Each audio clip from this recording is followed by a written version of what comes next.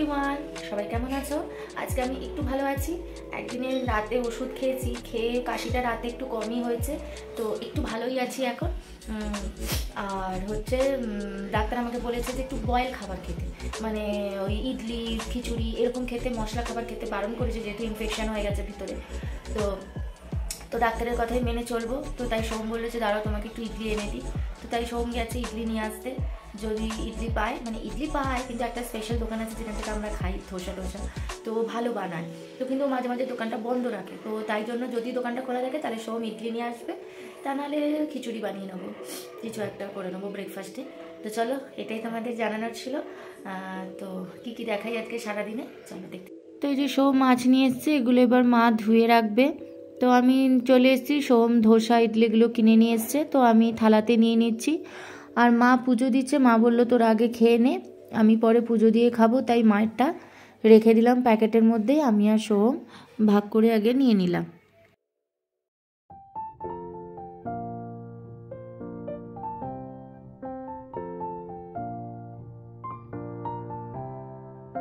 তো এই যে আমাদের ব্রেকফাস্ট নিয়ে নিলাম, আমার ইডলি আর সোহমের ধোসা, তো দুজনেরটা বেড়ে নিলাম। তো এই যে বসে পড়েছি, আর আমার ছেলে তো আছেই, আমরা যখন যা খাবো ও এসে খেতে বসবেই। সে এক টুকরো খাক আর দু টুকরো খাক, ও খেতে বসবেই। আর দেখো মাথায় আমার ক্লিপ লাগিয়েছে, আমার এই ক্লিপটা দেখতে পেলেই বলবে যে মামা ক্লিপ লাগিয়ে দাও। তো তাই ওকে লাগিয়ে দিয়েছি। তো এই দেখো, ও ওই থালায় খাবে না, ও আমারটা থেকেই খাবে। তো দেখো এই যে বসে গেছি, খেয়ে নিই তাহলে চটপট। তো আমার শরীর ভালো না বলে সোহম ব্রেকফাস্টের ওই দুটো থালা আর টুকটাক চায়ের বাটি ছিল, তো বলল আমি মেজে দিই, কারণ মা তো পুজো দিচ্ছিল। তাই দেখো সোহম হেল্প করে দিচ্ছে, মানে আমাকে জল ধরতে দেবে না, এই জন্য ওই মেজে দিচ্ছে। মানে সবাই আর কি অল্প স্বল্প ভাগ করে করছে, আমিও কিছু কাজ করছি, মাও কিছু করছে, সোহমও কিছু করছে, এইভাবেই চলছে সংসার। তো এবার হলো আমার ওষুধ খাওয়ার পালা, মানে সব থেকে বিরক্তিকর কাজ, যেটা আমার একদম ভালো লাগে না। তো মানে ভাগ্য ভালো যে ডাক্তার আমাকে কোনো সিরাপ দেয়নি, মানে তাহলে যে আমার কী হতো। এই সিরাপটা হচ্ছে মানে আমার কাছে বিষ, ট্যাবলেট তো বিষ, সিরাপ হচ্ছে আরও বিষ। তো যাই হোক, এই ট্যাবলেট খেতে গিয়েই আমার বমি পেয়ে গেল। ট্যাবলেটে এর মধ্যে একটা ট্যাবলেটে কেমন একটা গন্ধ, মানে স্মেল ছিল, মানে যেটা আমার মুখে দিতেই যেন গা গুলিয়ে উঠেছিল। আবার আমার যে মানে যখনই ওষুধগুলো খাই ভাবি যে কেন আমি অসুস্থ হই, মানে কীরকম একটা গা গুলিয়ে উঠলো, মানে কি বলবো, মনে হচ্ছিলো যে এবার আমার বমি হয়ে যাবে। আমার মা বললো বমি করবি না, তাহলে এক্ষুনি সব ওষুধ বেরিয়ে যাবে। বাপরে, সাথে কিশমিশ খেয়ে নিয়েছিলাম বমি আটকানোর জন্য। তো আজকে করব একটু মুগ ডাল, যেহেতু নিরামিষ মানে মাছ মাংস ছাড়া নিরামিষ। মাছ এনেছিল কিন্তু ধুয়ে টুয়ে ওটা ফ্রিজে রেখে দিয়েছি। আর এই যে এখন ডাল বসাবো, তাই মাকে দেখাতে গেলাম যে ডালের পরিমাণটা ঠিক আছে কিনা। তো মা বললো যে না আর একটু দে, ডাল কম হবে। তো ওই জন্য আবার আরেকটুখানি ডাল দিলাম, দিয়ে মুগ ডালটা বসিয়ে দিলাম। এই মুগ ডালটা প্রথমে একটু শুকনো এতে ভেজে নিয়ে তারপরে ধুয়ে তারপর ওটা সেদ্ধ বসিয়ে দিই। আর আজকে মুগ ডালের মধ্যেই আলু দিয়ে দিলাম, যেহেতু আজকে আলু সেদ্ধ মাখা হবে, তো তাই জন্য আলু দিয়ে দিলাম, গোটা আলু দিয়ে দিলাম। এই জন্য আলুগুলো বেশ একদম ভালো সেদ্ধ হয়েছে, গলেও নি আবার শক্তও নেই, বেশ ভালো হয়েছে।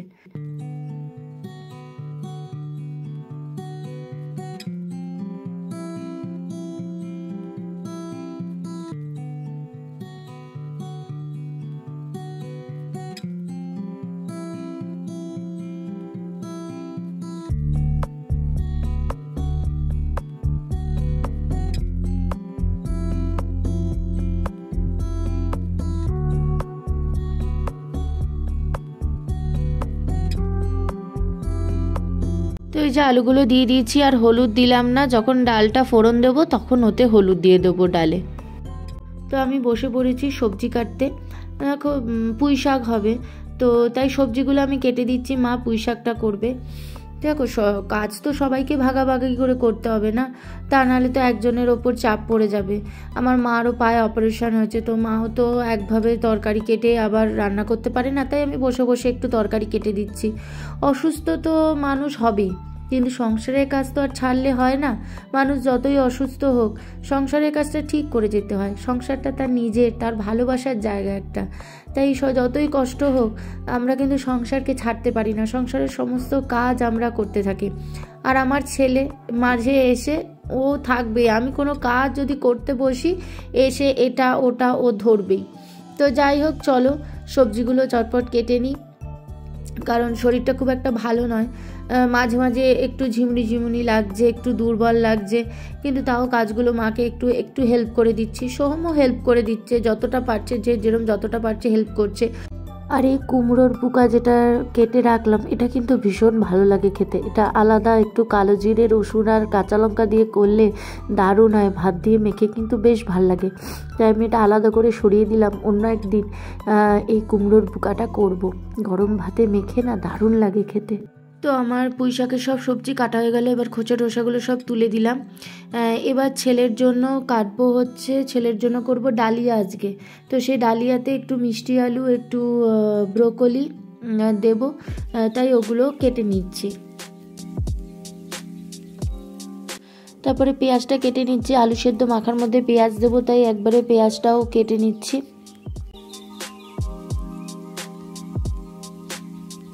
তো চলো এবার ছেলের ডালিয়াটা বসিয়ে দিই। কুকারেই বসাবো, ডালিয়া, মুগ ডাল আর ওই সবজিগুলো দেবো, আর নুন, হলুদ, জিরে, ধনে এইসব দিয়ে বসিয়ে দেবো। বেশি হাঙ্গামা করে আমি করি না, ছেলে এইভাবেই প্লেন খেতে ভীষণ ভালোবাসে।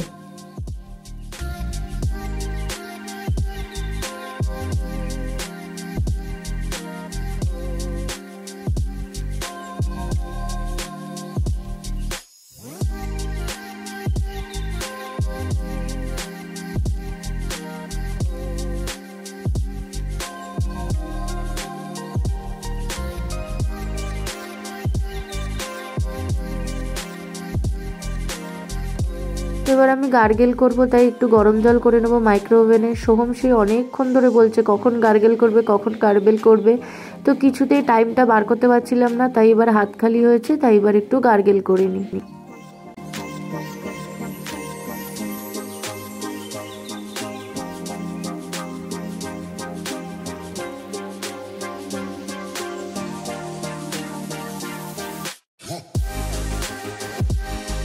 তো সোমদের অফিস থেকে এই হেডফোনটা দিয়েছে, মানে উইথ মাইক। তো মাইকটাকে সোম ওপরে তুলে রেখে দিয়েছে, নাহলে উনি এক্ষুনি নাড়াচাড়া করে ওটাকে ভেঙে ফেলবে। তো ও নাকি ওটা পড়বে এখন, বলে আমি এটা পড়ে আমি শুনবো। তো সোম বলছে ঠিক আছে শোন। তো সোম কানে লাগিয়ে দিয়েছে, কিন্তু তারটাকে আর ল্যাপটপে যোগ করেনি, তারটা এমনি খুলেই রেখে দিয়েছে এখানে।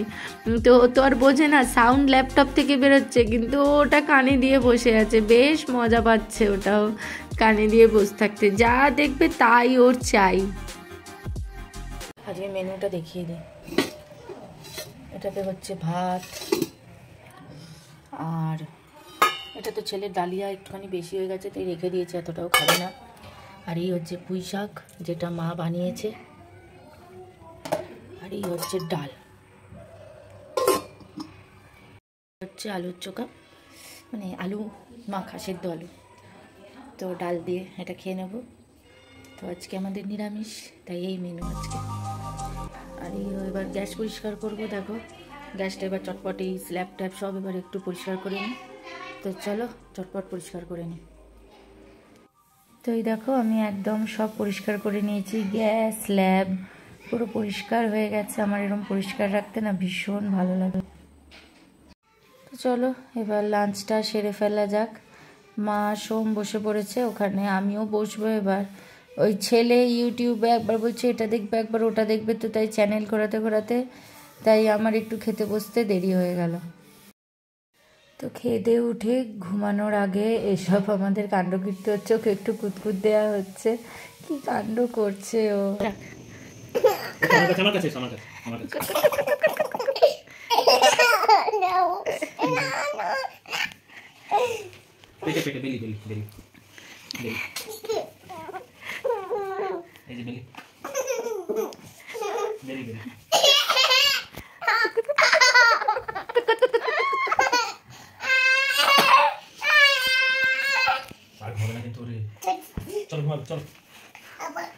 আবার করো বলছে এদিকে। আবার করবে?